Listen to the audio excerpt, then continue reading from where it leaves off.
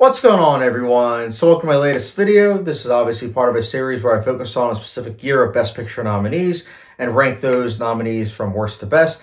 Done such years in the past as 2000, 2001, 2002, 2003, and of course, you clicked on this video, so you know this time around I'm focusing on the 2004 Academy Award Best Picture nominees and ranking them from worst to best. Now, here's the thing. This is just like years in the past. This is a year where there were 5 Best Picture nominees, so it'll be 5 being the worst to 1 being the best, and of course, my humble opinion. So guys, I look forward to hearing your guys' thoughts on the Best Picture nominees and your ranking down below. But guys, enough exposition. Let's get started. So kicking things off at number 5, we have Finding Neverland. This is an okay movie. It is a movie that I should love, given the fact that Kate Winslet is one of my favorite actresses, if not my favorite, and Johnny Depp is also in this film.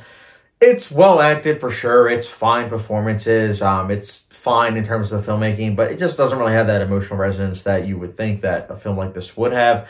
I haven't had any urge to revisit this film. It seems like it's a one and done type film.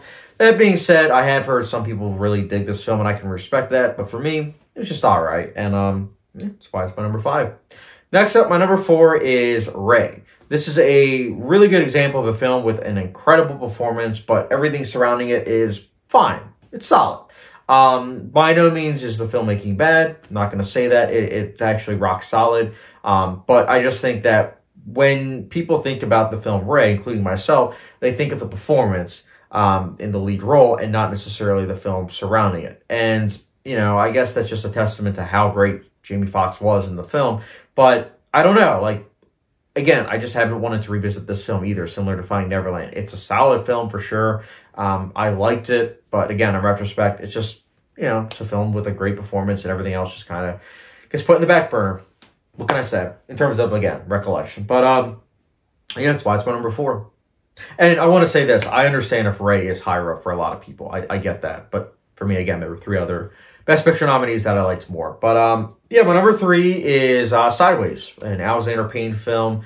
Sideways, I liked. I thought that it was good. It does a really good job in terms of really developing characters in terms of that are friends and just clearly have like a bumpy kind of friendship, but at the same time, they've been friends for so long that you just can't help but really feel for them. And I think the chemistry between the 2 leads is great. It's a film that is kind of slice of life, if you will. I mean, it definitely is like a searing drama, but it is also a slice of life film, in my personal opinion, and it does a really good job with what it's trying to depict. Strong script. That's why it's my number 3. Next up, my number 2 is The Aviator. That's right, a Scorsese film. I love The Aviator. I really do. And honestly, I'm so glad that I've had the urge in the last couple of years to revisit this film. And to be honest with you, I bought this at the record store, this trilogy pack, specifically because of The Departed. I love The Departed. Goodfellas, I think, is good, which I know is sacrilegious. A lot of people like love this film. I get that. But The Aviator, I kind of always knew that it was a film that I should revisit, because when I saw it, and I think it was like, what, late 2012 or early 2013, I remember thinking that it was just okay. But at the same time, there were just certain visuals that I just would kind of come back to mentally. And I would always say, I should probably revisit this film. So when I had COVID at the beginning of, 2022, beginning of 2022, I said to myself, you know what, I'm just going to watch all 3 films in this combo pack. And I watched The Aviator again. I was like, holy cow, this film is great. Loves The Aviator. Honestly, I've been itching to revisit it already, like a 3rd time. I really, really dig this film. What they do with the cinematography is just jaw-dropping, honestly. Great performances, great costume design. Despite it being a long film, I didn't personally feel the length. I have heard some people say that they have, which is a shame, but it's a great film. DiCaprio did such a great job in the lead role. And again, all the other supporting characters also did a great job. But yeah, that's why it's my number 2.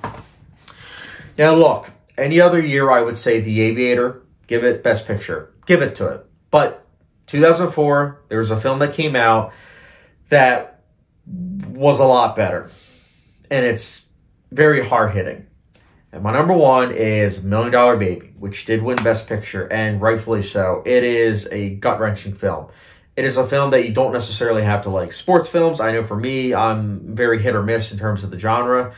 But this is a film that it gives you what you think you know in terms of the genre, but then it pulls the rug out from under you, and it says, aha, this is what the film is all about. And honestly, rewatching the film multiple times, it's very, very interesting and investing as to how the film does such a great job of developing everything that came before the third act.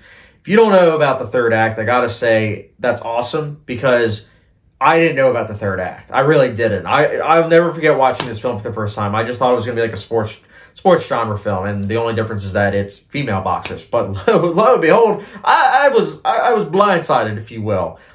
So I just best way to watch this film is not knowing anything about it, really. I'm not going to lie. And also, this is a great example of narration done very well. Morgan Freeman's narration here, it's amazing. Great performances, great dark lighting of cinematography, a score that is very melancholy. It's just a film that's very hard-hitting. I loved it. I loved No Baby, and that's why it is my number one.